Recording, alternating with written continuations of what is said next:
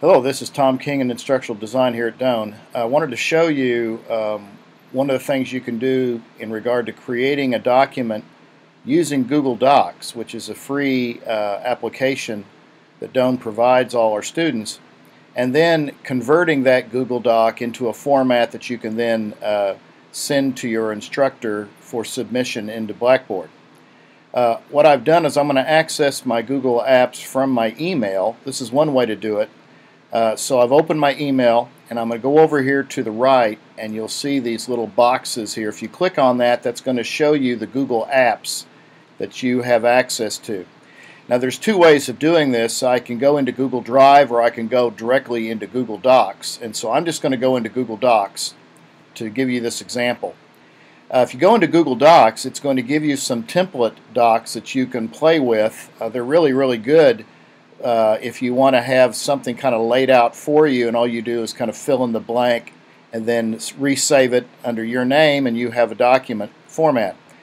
So I'm just going to take any one of these. I'll take, for instance, this science lab report format, and let's say that as a student I've used this format to write a report of some type and it's ready to go. Of course, there's two ways I could share this with my professor.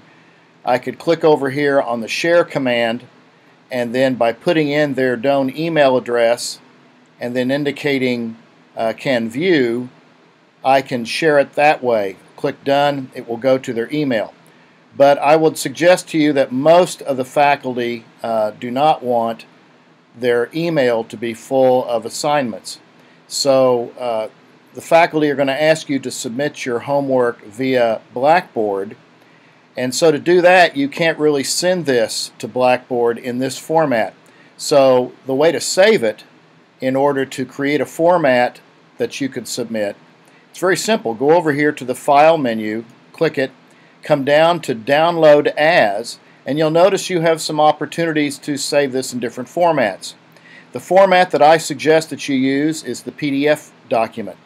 PDF is a universal file format, and it can be read on Mac and PC.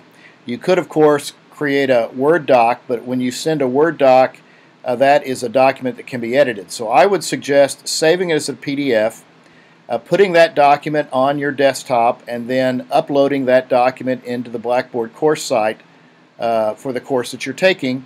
And there you have it. You are using Google Docs instead of having to worry about PowerPoint, Microsoft Word, and so on and so forth. And you can now create the format necessary for your faculty member to read it. If you have any questions, you can please contact me at Doane at tom.king@doane.edu.